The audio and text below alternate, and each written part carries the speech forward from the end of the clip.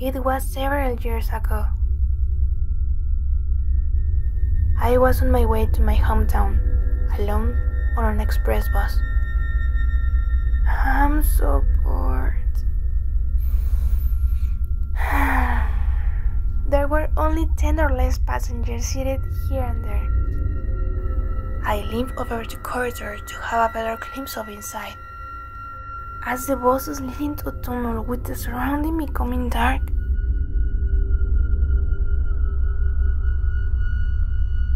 it was not long before I fell asleep. I might have been pretty tired.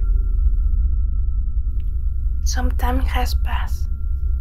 I opened my eyes again and stared outside the window to find that we were still in the tunnel, looking all glaring red while the bus was running continuously. Since it felt as if quite a long lapse of time, I just thought that it was another tunnel different from the one where I fell asleep. But no matter how far that was wrong, there was no end to the tunnel. It seemed as if an air from somewhere outside this world was surrounding me, giving me an awkward and discomforting feeling. I had chills all over my body. I leaned over the corridor to have a better glimpse of inside. All of the passengers seemed to be asleep, letting their bodies slip to the side. However, it didn't give me a clear view due to the seats and high backs. I turned around to see the tail part of the bus. Oh my god! Find out some passengers lying on the floor with fatal damage to their body and bleeding heavily.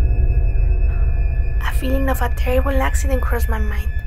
Then suddenly, a creepy weird noise came from the front.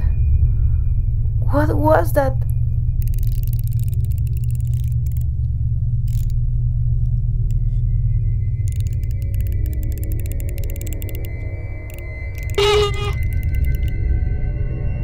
From then, I don't have an exact memory. I panickingly pushed my seatbelt button to loosen myself until all fingernails were broken into pieces. But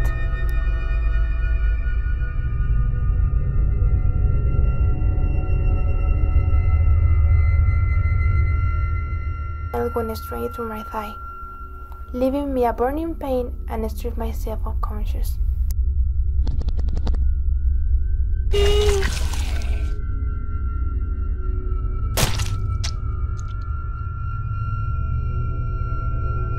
I woke up to find myself in a hospital ward.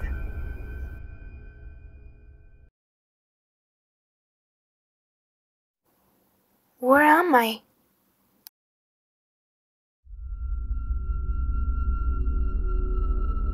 There might have been a terrible accident. TV newsmen went on and on to report this accident every day. Express bus collision in Masung Tunnel. 8 were dead, including the driver, leaving me only myself and another passenger alive.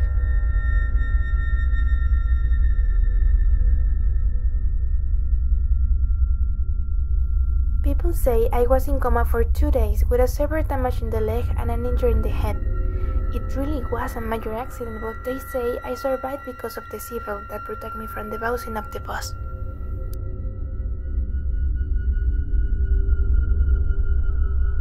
I tried to convince the doctor, nurses, and even police officers investigating the case about the kid I saw on the bus. But it's true, believe me! No one seemed to believe me. Another survivor is still in coma. He is in a ward right next to mine. That person probably might have seen what I saw on the bus.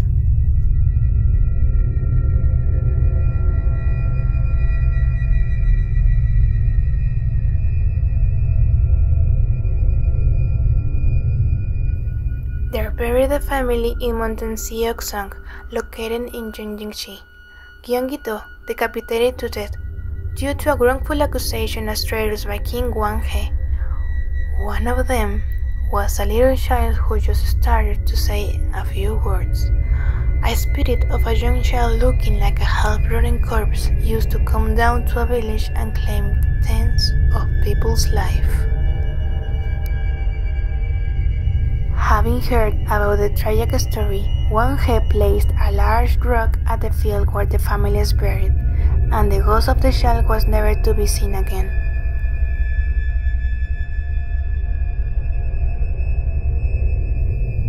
Masung Tunnel, where the accident took place, runs through Mount Seoksung and was open for traffic in 1994.